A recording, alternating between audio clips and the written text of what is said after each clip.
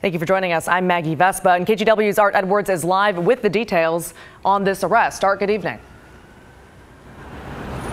Good afternoon. Jeff Black was arrested earlier today at his home in Portland. Now, this all comes after he took that portrait of Neil Goldschmidt from City Hall late last week. Now, we have some video of the arrest this morning. Police went right to his house. They made the arrest. Blake actually recorded and streamed that arrest as it was going on this morning, as he was arrested by the Portland police. He is charged now with criminal mischief, theft, tampering with evidence are the three charges right now. He was taken and booked into the Multnomah County Jail. He has been released from the jail. Now, he burned that portrait last night at his home, and he actually filmed that as well. He recorded that as well and live streamed that as well.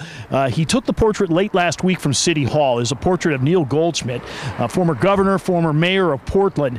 When he was governor, he confessed to having sex with a 13-year-old girl while he was the mayor of Portland. Now, that confession came after the statute of limitations had run out. Now, Black took the portrait late last week. What he said at the time was that it should not have been up at City Hall. It needed to be taken, and he said he was willing to take the punishment for what Neil Goldschmidt has done. So he is now out of jail. He does face those three charges of criminal mischief, theft, tampering with evidence, and he will end up going to court on those charges. We're going to get a chance, we hope, to talk with him a little bit later today and hear more about what he did, why he did it, and what he expects to be happening now that he has been arrested and charged with a crime.